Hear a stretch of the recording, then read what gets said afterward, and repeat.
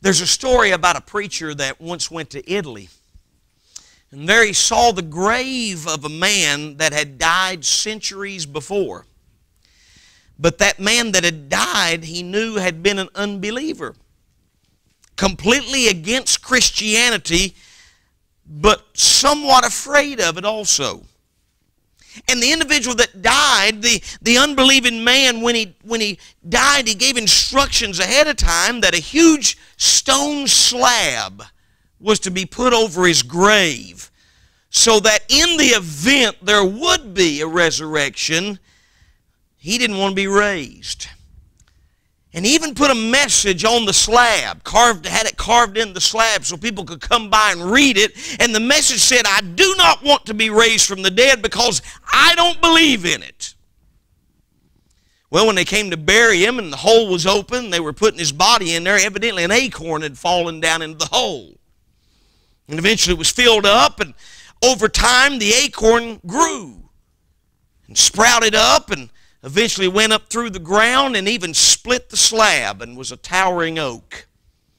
And the minister there that day looked over at that tree and he had a thought. He said, if that acorn, which has the power of biological life in it, can split a slab of that magnitude, what can the acorn of God's resurrection power do in a person's life? See, in our text this morning, Jesus is returning to Jerusalem. Now, we know He's in the temple. If you'll read in Mark chapter 11 and on into 12, you recognize Jesus is coming back to Jerusalem, and He goes to the temple. The reason He's headed that way is because He's been told Lazarus is sick. And not only sick, but he's nigh unto death. And so Jesus is working His way back to Bethany. And if you've ever wondered, because, you've heard the song that Karen Peck sings, He was 4 days late, but He was really on time. And even Mary and Martha wondered why He hadn't got there in time. If you ever wonder what Jesus was doing during those days, this is it. And so He comes to Jerusalem and He heads to the temple. First thing He does when He gets there is He finds money changers, throws them out. Causes all kinds of stir. And then he takes time to share some parables with those that will listen to Him. And then the scribes and the elders and all those, they're coming out. They're trying to trip Him up. They're trying to trap Him. They're trying to do all these things. They're plotting how to kill Him. And they're not successful. So then the Pharisees show up and they try the same thing. They're not successful either. Now it's the Sadducees' turn. And if you wonder who the Sadducees might be, we could describe them as being the strict fundamentalists of the day.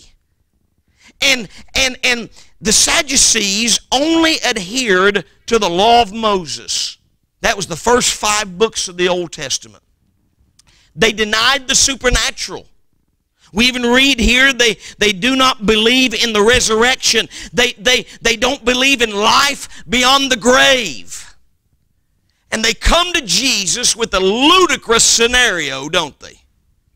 I mean, it's a woman that's outlived 7 husbands, and then finally she dies herself. And the question they pose to Jesus regards what they don't even believe. It regards the afterlife. And what their question was is that when they all rise, because they knew Jesus believed in the resurrection, He would prove it there shortly thereafter when He would finally get to Lazarus' grave. They asked Him, whose wife is this woman going to be? She had 7 husbands while she was living down here. They all get raised from the dead together. They're all going to be in heaven. Who's she going to belong to? And as you might imagine, they didn't get the answer they were looking for, because Jesus exposed their ignorance. But in this passage, though, that's the lead up to it. That's what we can see on the surface. But in this passage, what Jesus does do is He affirms many things that are very important for us as Christians to know. Now think about it for just a moment. Let me hone us in for just a second. If this story is true, we don't know that it is, we don't know that it isn't. It seems kind of ludicrous to me, but it could have very well been a real story. If it was, you find here's the story of a woman that for most of her adult life has been surrounded by death.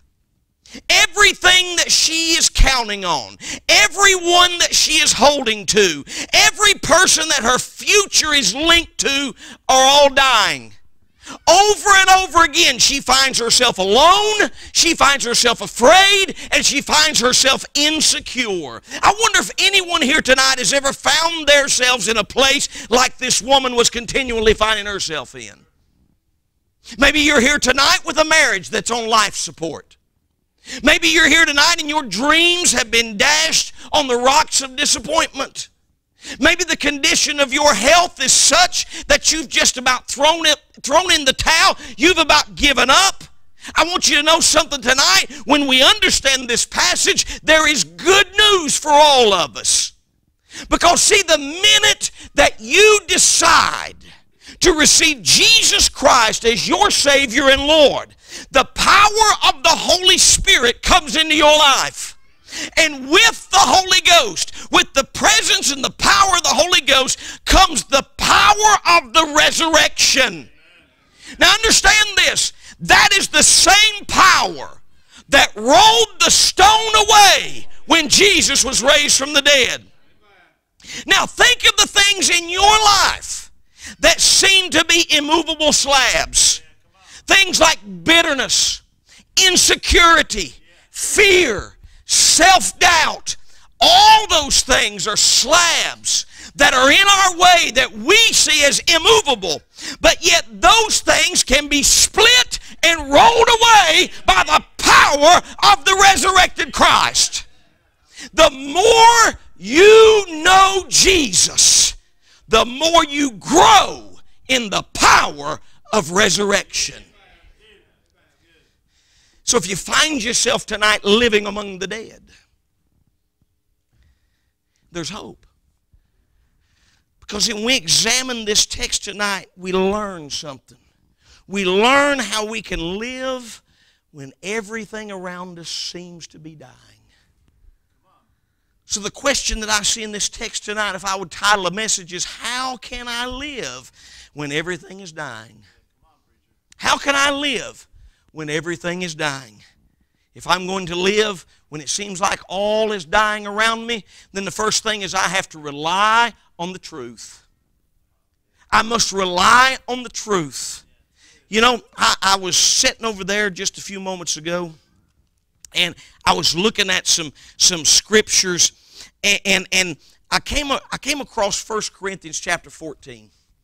I don't have this wrote down. This is ad-libbing as I go right here, all right? But in 1 Corinthians chapter 14 and verse number 10 says this. Listen to this right here. Now, by the way, this is the chapter where Paul deals with tongues and speaking in tongues and all that. But I just want to hone in on this one verse for just a moment. Paul said, there are, it may be, so many kinds of voices in the world, and none of them is without signification. There's a lot of voices in this world. They all speak, and none of them are without trying to make a point or trying to be worthy to be listened to. None of them are without any significance. They all have a purpose. They all seem to be having a plan, all these things. And when I think about relying on the truth, I've got to ask myself the question, what voice am I listening to? Because there's a lot of voices speaking in this world. But the question is, what voice do I listen to? See, how do I live when everything around me seems to be dying? I can hear all these voices of doubt, these voices of fear, these voices of insecurity, these voices of all these other things, and I can say, oh, well, and they're all speaking to me, and they're all saying that everything is just dying. There's no hope. There's no direction in life. You're not going to make it through. How can you get by with it? All these things, and all these voices are coming at us, and I've got a choice. I can either listen to those voices, or I can finally tune those voices out, and I can listen to the truth. The question is tonight, which voice will you listen to?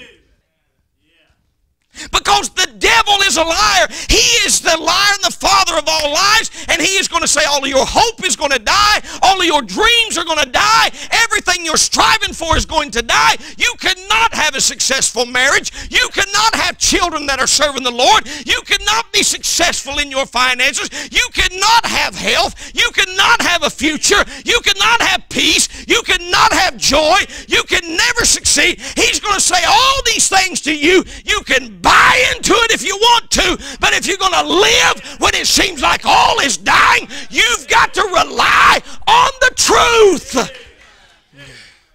You've got to rely on the truth. The Bible said, let God be true and every man a liar. Every other voice that speaks anything that opposes this word is a lie. It's a lie to be rejected. And listen, friends, if we're going to live when everything else around us is dying, we've got to rely on the truth. You say, preacher, where do I find truth? You remember that was Pilate's question, wasn't it? What is truth? Where do I find truth then, preacher? I mean, you telling me to rely on truth, and I'm hearing this voice, and I'm hearing that voice, and this is telling me this, and my circumstances are telling me that, and all these things, and reality seems to be telling me all these things. And what are you talking about, preacher? It looks like everything around me is dying, and you're telling me that there's hope. You're telling me there's a future. Where are you getting that stuff from? I find that in the Word of God. I find that in the book. I find it in the book.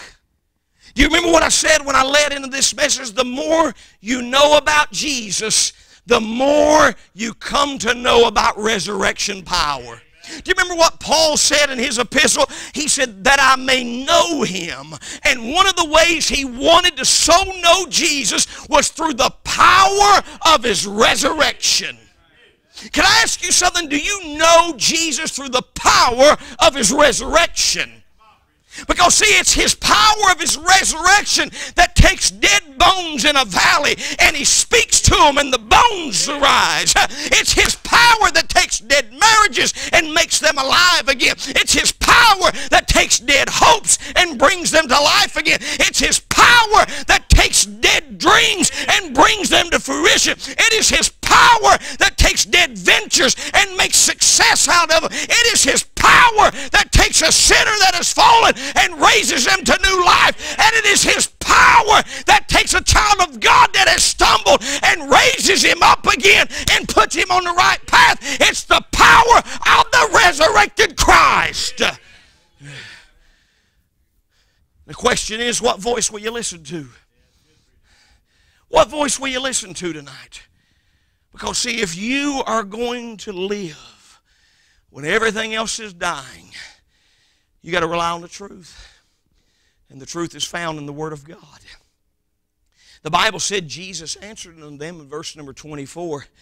And he said, do you not err, therefore, because you know not the Scriptures?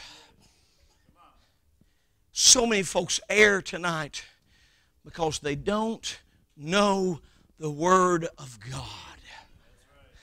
They don't know the Word of God. John Phillips said that ignorance of the Word of God is at the bottom of all unbelief.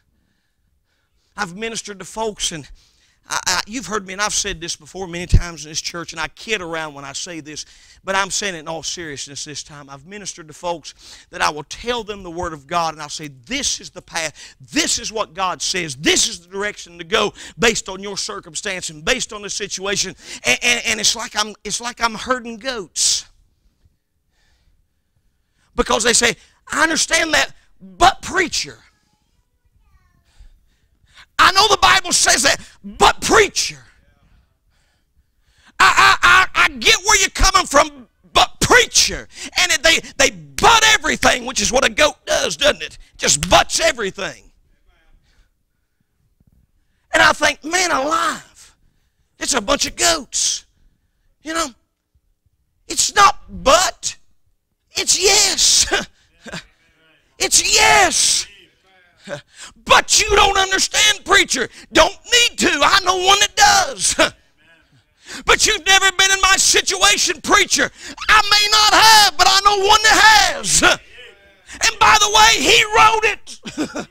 It's his book. It's his truth. He knew you was going to be there before he ever created this world. And he ordained there'd be a book. He knew your marriage would suffer, but he wrote a book. He knew your reputation would suffer, but he wrote a book. He knew your health would go down, but he wrote a book. He knew your finances might go down, but he wrote a book. He knew your faith would be weak, but he wrote a book. He wrote a book.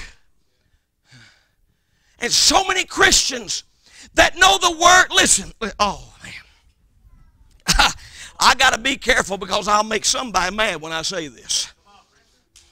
Please don't let me make you mad when I say this, all right? Please don't let me make you mad because I am not trying to be offensive when I say this. But we have so many Christians that know so many words of so many songs but don't know this book. They can sing them in church day in and day out. Don't even have to even tell them to pick the hymn book up. When the praise group gets up, the church knows every word right along with them. Ask them to quote a scripture that deals with the situation they're in, and they're absolutely dumbfounded. Because they never thought it important enough to learn the book.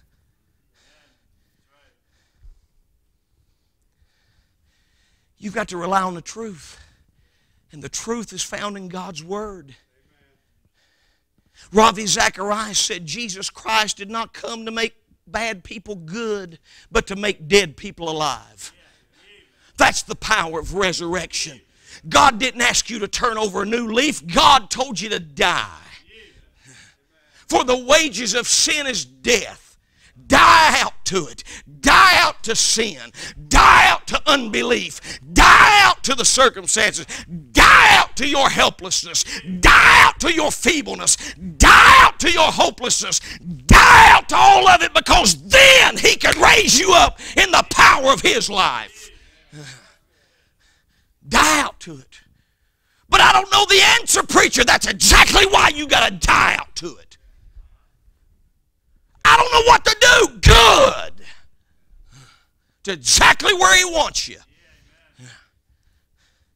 What do I do? Where do I go? How do I proceed? May I just encourage you to start out by getting in the book. Just get in the book. Start right there. When you're worried, open the book. When you're scared, open the book. When you just got into a fight with your husband, open the book. When you just fell into sin and you hope nobody knows about it, but you know you messed up, get in the book. Get in the book. Because that's where the truth is at. That's where you find the truth. Rely on the truth. They erred because they did not know the Word of God. But they erred also because they did not know the works of God. Because He said, you not only don't know the Scriptures, but you don't know the power of God either. They not only didn't know His Word, they didn't know His works. Because when you don't believe in resurrection, you don't believe anything can be raised up. When you don't believe in resurrection, when the marriage dies, it's dead. When you don't believe in resurrection, when the doctor pronounces it, that must be the end. When you don't believe in resurrection, then when the bankruptcy hits, I guess that's all there is. When you don't believe in resurrection and your dreams have died, then I guess that's just it.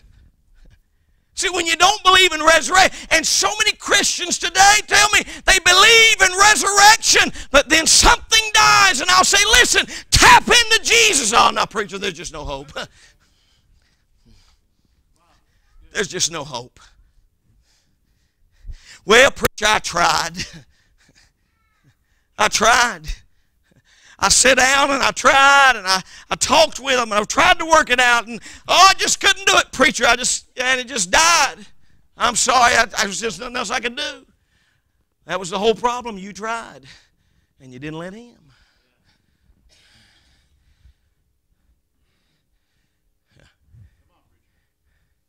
This is revival. Revival digs deep. Revival gets down to the roots. Revival reveals the problems and provides the solutions. See, they know the power of God. This is the same Jesus in this temple that had already raised up Jairus' daughter from the dead. This is the same Jesus that had already went to Nain, and as they were carrying a young man out in a coffin, He touches the coffin and he rises from the dead. That had already happened, but yet these nitwits said there's no resurrection. And just shortly after this will happen, He'll head out to Bethany and He'll look over at Lazarus' sisters and say, "Where'd you lay him? Where'd you lay him?" And they'll take him to a tomb. And he'll say, Brother Brad, he'll say, "Roll that stone away." And they'll say, "Oh, no, wait a minute now. Why, Lord, he's been in there 4 days already. He's decomposing in there. It's a mess. Don't open that up." And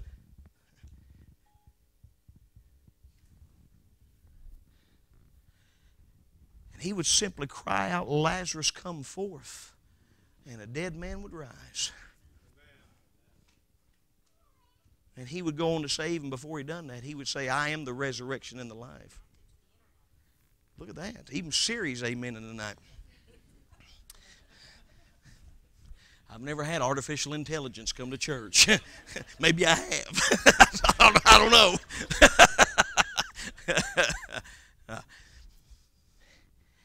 But He would say just a few verses earlier, before He would ever raise up Lazarus from the dead, He would tell those sisters, "I am the resurrection and the life. He that believeth in me, though he were dead, yet shall he live." And then He would look at them and He'd say, "Believest thou this?" There's a lot of voices that's going to speak to you in this life. Question is, which one will you listen to? I choose to rely on the truth tonight. For ye shall know the truth, and the truth shall make you free.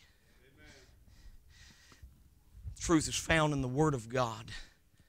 The truth is found in the works of God. How do I live when everything around me is dying? I not only rely on the truth, but I rejoice in the truth. Truth is good. Truth is good. Some folks don't like the truth, don't want the truth, but truth is good. Truth is good. What's the truth then, preacher? The truth is that God makes all things new. Isn't that what He said? That's in this book, by the way. He said, "Behold, I make all things new." Does that include you? Are you part of all things? Are your dreams part of all things? Are your hopes part of all things? Are your desires part of all things? Is your marriage part of all things? Is health and finances a part of all things? What's part of all things? I dare say all things are, don't you? Yeah. And He said, "Behold, I make all things new." And so we not only rely on the truth, but we rejoice in the truth, because God is in the business of making all things new. Because verse number 25, there was no question as far as Jesus was concerned, because He said, "For when they shall rise from the dead." He didn't say if they shall rise from the dead, but He said it's only a matter of time till they arise from the dead. Oh, but you say, "Pastor, it's hopeless for me." I say, why don't you listen to the truth for a while? Because it's only a matter of time before Jesus shows up. It's only a matter of time before God does a work. It's only a matter of time before the stone is rolled away and out comes something you never thought you'd see. It's only a matter of time. And I don't know about you tonight, but I rejoice in that. I rejoice in that tonight. Because see, He resurrects. He resurrects. Not only does He resurrect, and I could go on to the valley of dry bones. I could do all these things. But you know what the Bible says? The Bible says, for this corruption must put on incorruption. If that's going to be the case, then this thing's got to die, get buried, and something else has got to come up. For this corruption must. There is no question in the mind of Jesus. This will be resurrected. Not only does He resurrect, He restores. It'd be one thing if you died and He brought you back to life and He just put you in a desert. But He restores. He restores. See, even the prophet even talked about God's restoration power, because he even records in the book of Joel, I will restore to you the years the locust hath eaten, the cankerworm, the caterpillar, and the palmer worm, my great army which I sent among you. See, all those things that have eaten away at your life, all those years you've spent in sin, all those times you made the mistakes, all those things that you wasted in life, and the worms ate them, and the caterpillars got them, all these things just eating away at you. And God says, when I resurrect you, I'll restore that Satan has robbed you of. Are you going to listen to the truth tonight? Are you going to listen to the truth? See, He resurrects, He restores, and then He renames. Praise God, Brad, I'm not what I used to be, brother. Because, see, there was old Abraham, and Abraham, God changed his name. He started out as Abram, and he became Abraham, father of many nations. Then there was Jacob, Jacob the old deceiver, Jacob the old trickster, Jacob that was always trying to look after himself and turn something his way and hoodoo somebody else so he could get ahead. All of a sudden he became Israel. He would be a prince. And then there was Simon, old Simon. God said, even though he would deny that he knew Jesus, God said that one day he'd be a rock. What mistakes have you made? What mistakes have you made that the devil said you can't ever come back from? What mistakes have you made that all of a sudden that voice, all them voices are coming at you and they're saying, yeah, you're worthless. Yeah, you're useless. You'll never be what you once were. You're just going to have to just live with being Simon, because that old rock thing, that's not going to happen. You know, and God says, listen, I will resurrect, I will restore, and I'll rename you. Because, see, praise God, when I go down, I come back up as somebody else. And I glorify His praise. You know, when we get to heaven, we'll have a new name. That's what the Bible says. We get to heaven, we'll have a new name. Because it's all been made new. It's all been made new. What do you do? What do you do when everything around you is dying? Your hopes are dying. Your dreams are dying. Your faith is dying. Your zeal is dying. All these things are dying. It seems like no matter which way you turn or what you do, you try. Do you think that woman that had the issue of blood for 12 years thought that? She thought she was dying? And no doubt her hope was dying and ebbing right out of her. Her dreams are dying. Because the Bible said she had tried physician after physician after physician. She spent everything that she had, and she didn't get a bit better, but rather she got worse. Amen. Do you think she thought she was living amongst the dying? She was the dying. But she heard a man named Jesus was coming. Listen, friends, somebody told her the truth. Jesus is on His way. And you know what? She had a choice. She could have said, well, he can't help. I've tried physicians and none of them worked. There ain't no point in trying no more. And she could have just said, I'm just going to hang out here, live out what time I got left, do the best I can, and let be what will be. But you know what she did? She listened to the truth. He was on His way, and she said, I've got to be there. Listen, what do you do? What do you do to live when everything is dying? You rely on the truth. You rejoice in the truth. The truth is God makes all things new. And the truth is that God will meet all of your needs. Can I just give you this one right here? In verse 25, I want you to look at this just a second. Jesus said, "For when they shall rise from the dead, they neither marry nor are given in marriage, but are as the angels which are in heaven." Now, I just want to clarify that when we die or our loved ones die, God doesn't get another angel in heaven. All right? You see a lot of people post that stuff on social media. Well, my loved one died and they got another, God took another angel. Friend, your loved one did not become an angel. All right? Listen to me. Don't get mad at me when I tell you this. There is no evidence, none, zero, not one verse of Scripture in this entire book that gives any type of inference whatsoever that anybody that dies becomes angels in heaven. None. Zero. What the Bible tells us is we become better than the angels. Why settle for less? Why settle for less? See, because the Bible said Jesus was made a little lower than the angels for the purpose of suffering in His life and all things. But when He did that, the Bible said that God raised Him up and gave Him a name that was above every name, that at the name of Jesus every knee would bow, every tongue would confess that Jesus Christ is Lord to the glory of God the Father. His name would be above all the other names, and David said, "I will be satisfied when I raise in your likeness." I'm not looking to go to heaven and be like an angel. I'm looking at going to heaven and being like a Savior. Praise His name. I won't be the Savior, but I know that I will be like Him, for I shall see Him as He is. And that's truth I can rejoice in. That's truth I can rejoice in. Now, let's get back to that text a second. Took a sidetrack. All right? You know what this means? God not only makes all things new, but God meets all your needs.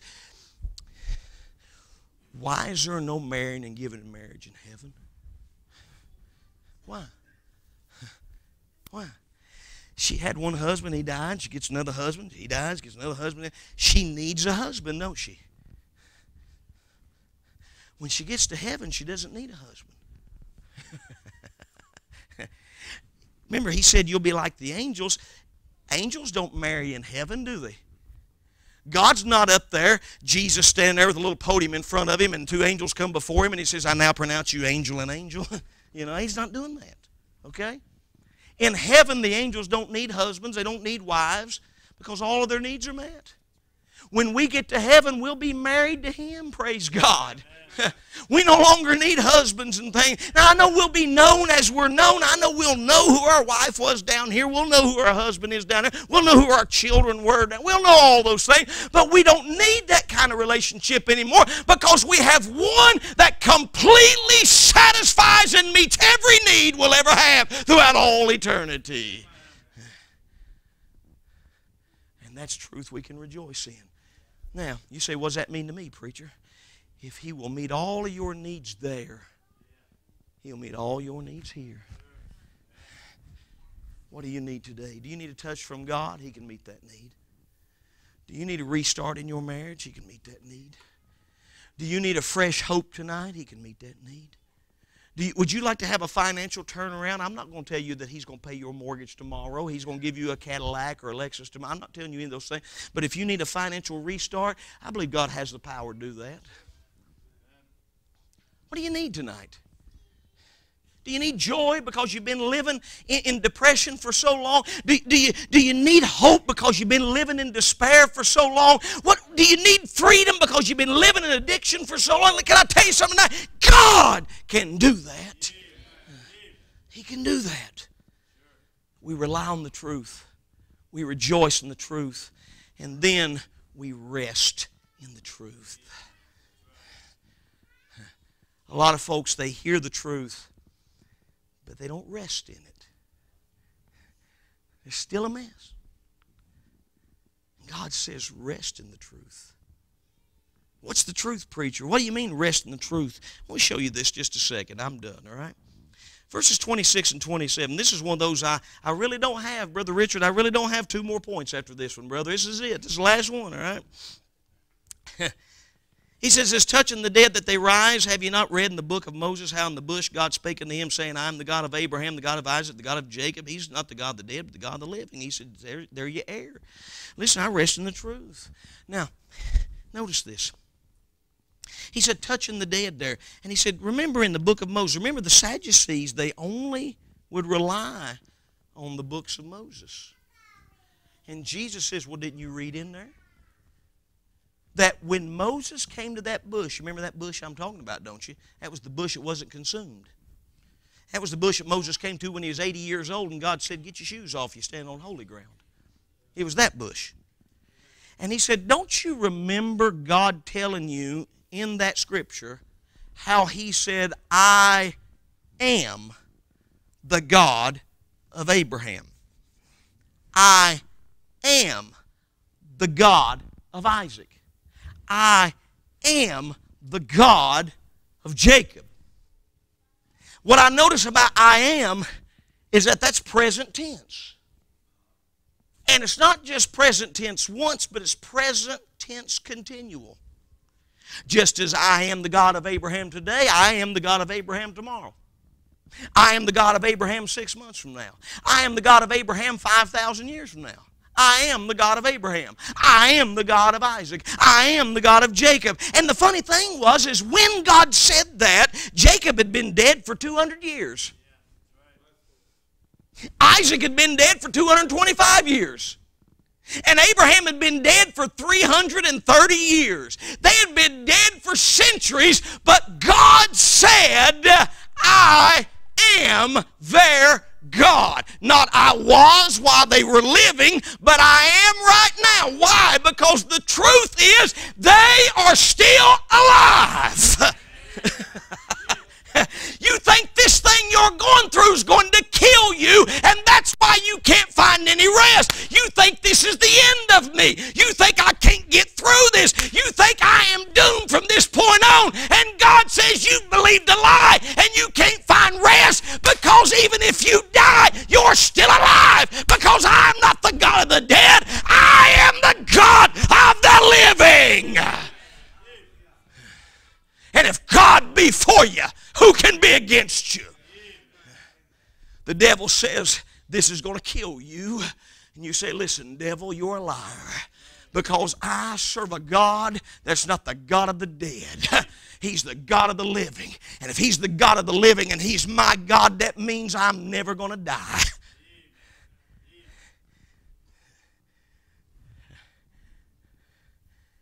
I like this. I hope it's sunk into you tonight. I'm afraid it hadn't, but I hope it has.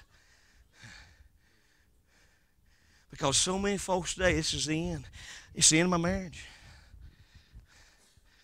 It's over. And God says, wait a minute. I'm not the God of the dead. I'm the God of the living. It's the end of my family. And God says, I'm not the God of the dead. I'm the God of the living. It's the end of my hope. It's the end of my freedom. It's the end of my future. It's the end of all things. It's done. I'm done for. I'm just, it's over. And God says, I'm not the God of the dead. I'm the God of the living. What's dying in your life right now? What's dying in your life right now? Is it your hope? Is it your dreams? Is it your future? Is it your marriage? Is it your ministry? Is it your home, your family, your finances? What's dying in your life right now? through the Word of God, you can learn how to live when everything else around you seems to be dying. You can learn how to live when everything around you seems to be dying. All you got to do is rest in the truth. Rest in the truth. And the way you rest in the truth is because you're relying on truth. And you rejoice in the truth. I go back to this verse. Brother Richard, this really is it, brother. I'm just going to go back to the verse that I read to start with. That I ad-libbed in this thing. The Bible says, there are, it may be, so many kinds of voices in the world, and none of them is without signification. There's a lot of voices talking to you tonight. But can I just remind you of what Jesus said about His sheep? He said, my sheep hear my voice, and another they'll not follow. Whose voice have you been following? Whose voice have you been following? You may be here tonight and you're ready to throw in the towel. You're ready to just give up. It's never going to get any better. It's just doomed to failure. It's going to kill me. It's hopeless. Whatever the case might be. I've come here to tell you tonight, there's good news. You have a Savior on the throne tonight. And all power and all authority in heaven and earth has been given to Him. And He said, if you believe in me, you shall never die, because I am not the God of the dead. I'm the God of the living.